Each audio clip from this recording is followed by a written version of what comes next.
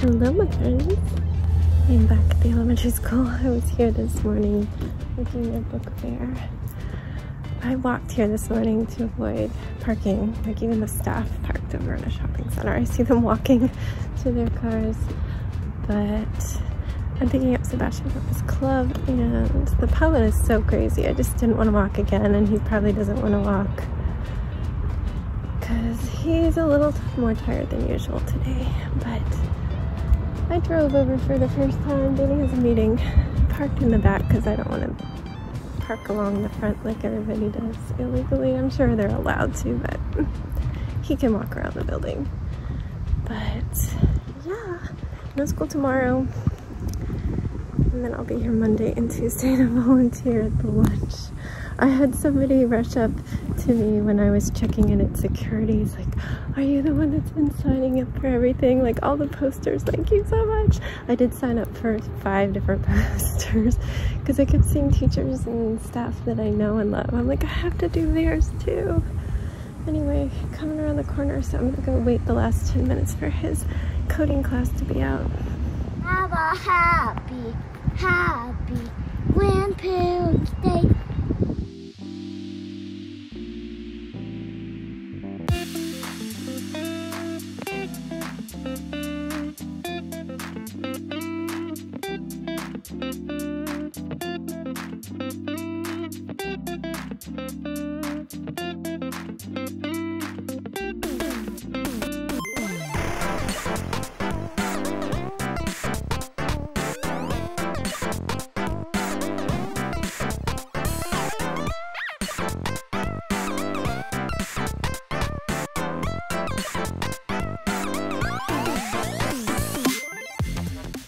Hello from Jamieland.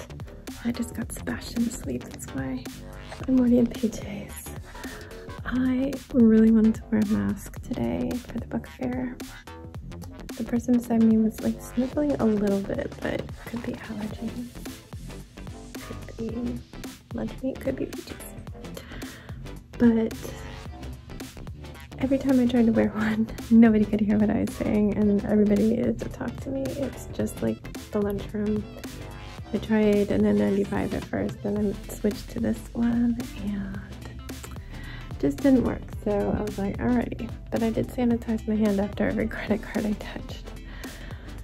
Anyway, I guess I spoke to you before I picked up Sebastian. So I did get him, and I offered to take him for a treat. But first he wanted to play on the playground at the school, and then I quickly got him a treat, but at that point I couldn't film anything because Danny needed me home so he could go out to a store, but it was so close to Jack's getting home. I was like, he'll be home in like 10 or 15 minutes, and he was home I think in 12 minutes.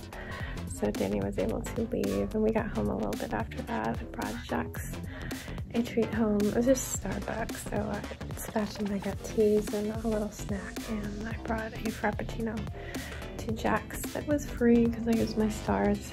I could have gotten a venti, but he got a small, tall, because we don't need that much. There's a little tiny ducky in my pocket. I never got to show you this, but when we were in Redondo Beach visiting our friend, we took a walk, and one of the houses we walked by in the front yard, just past the fence, like across the fence, there was a tray of ducks. It's like, take some ducks. I caught 500 or something. I don't know what it was. I got 100 ducks. And he was sitting out, like a older Asian man, sitting out, just people watching and enjoying living at the beach. And he's like, take ducks, take ducks. Sebastian took 2 and he hid one not very far. He only made it like 2 signposts and put it down. And then he kept one for himself. Jack's got one, and this is mine. He's so cute.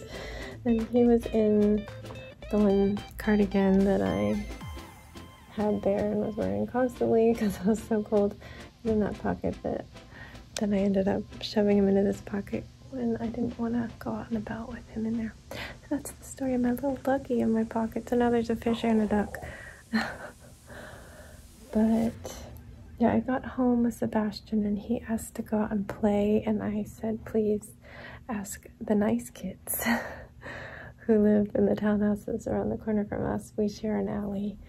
And luckily the second grader was free, and they played in the alley making slime. I brought them some glitter. I'm trying to get rid of all my glitter and not buy more glitter because it's bad for the environment. So, but might as well use up what we have. So I gave them some glitter to make glitter slime, and what was I doing? Like I was constantly having to go in and out and doing things like getting Sebastian's school stuff put away and cleaning up. I don't even know. But I do have an edit that came through, but he's gonna have to wait till tomorrow. Yeah. In the evening, I worked on some knitting that Jack's designed, which it's like all blue and it just has kiwi in 3 spots, but there's so much blank space between the colors of kiwi. And if you know stranded knitting, you've got to carry all those colors behind the fabric. I don't know if I can get to this without completely wrecking my pile. So here's a stranded sweater I made. Inside, you see those lines are called floats. That's the color you're not currently using, or colors multiple. At one point I'll have 4 colors going in kiwi. But I would have these huge stretches where I'd be carrying a minimum of 2 colors behind it. And this is supposed to be a summer hat. It'd be really lightweight, and it's super annoying to carry a bunch of yarn for inches. You've got to start twisting things together so it doesn't make this big loop that hangs down. But the twists can show through. It's just really fussy and annoying, and I was like, I need to figure out a way to do this. There is something called instarsia. I don't know how you pronounce it, but it looks like instarsia. And that's when you're knitting back and forth, you can just have little tiny balls of color, and when you get to that area where that ball of color is, you you knit it, and then when you come back you pick that ball up and knit it again.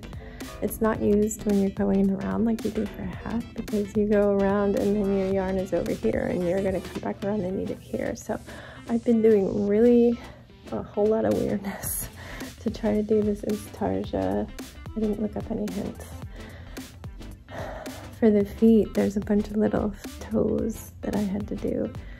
I just kind of used a small piece of yarn and I knitted one end of it for like the bit of brown, and then I knitted a little bit more, and then the other end for the other bit of brown. It probably makes no sense. And now I'm like trying to go all the way around with just 3 bits of yarn, one for each kiwi, and I have to like skip the stitches that are the color and then go backwards, which means you purl, and then go back over, skipping the ones that I just purled to get to where I need to be. That made no sense, sorry. But yeah, I was like super focused, and Danny so sweetly made dinner. It was a free for all.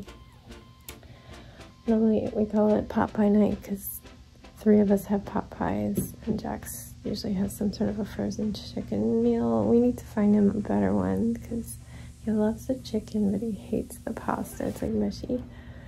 But the chicken he likes always comes with that, so I don't know.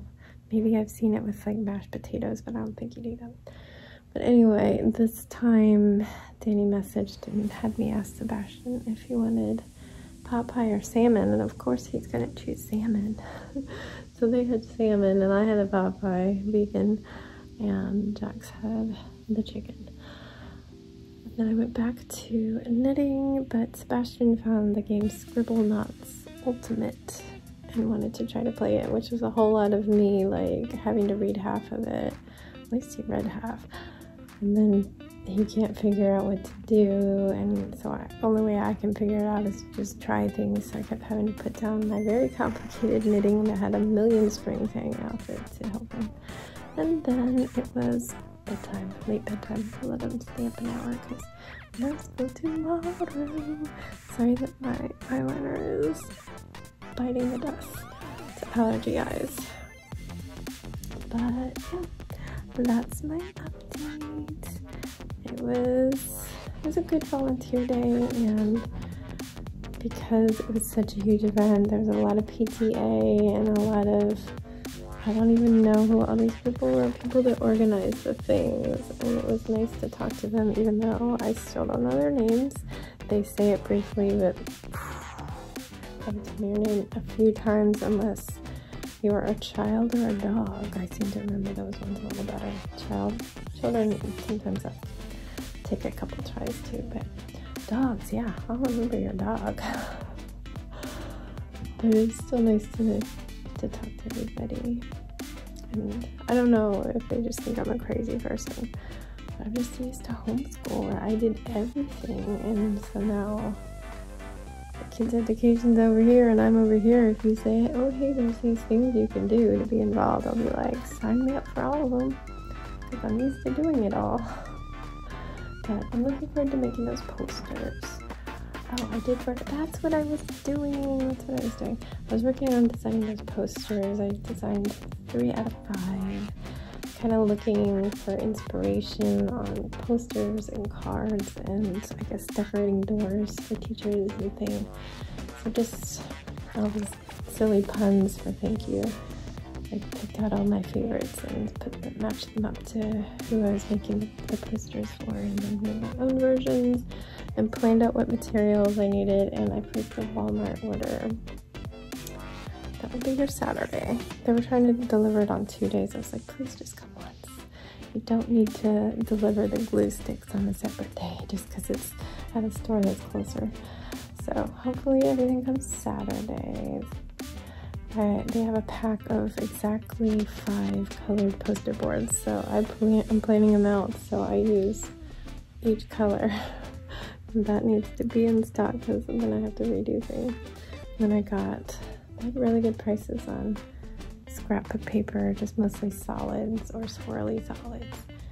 And Google Eyes, more glue sticks, as I said, because I ran out. Might need some hot glue because I'm trying to do some 3D elements, so we'll see everything sticks. I think hot glue will do it. Hopefully my posters won't be too heavy. I'm a little ambitious. We'll see how it goes. I think, what am I doing? I'm fidgeting with these. I think the hardest thing is going to be cutting out all the text because I do not have one of those fancy little Cricut cutter thingies. I will be printing these out, printing the letters out in as black outlines on white, sticking it to the back of the paper and cutting them out one at a time, every single letter. So that paper needs to come because these posters need to be done in about a week. I have a lot of letters to cut.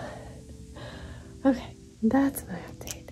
Good night, my friends. I will see you tomorrow. I don't know what's going on. I'm gonna sleep in as much as I can, which might just be till like 7, and then lay in bed until the kids drive me crazy. Poor Danny has to work, but he's got a weekend coming up too. So I will see you there for then. I'm so tired, my mouth cannot function. Good night, stay safe, be kind, and don't forget, wash your hands.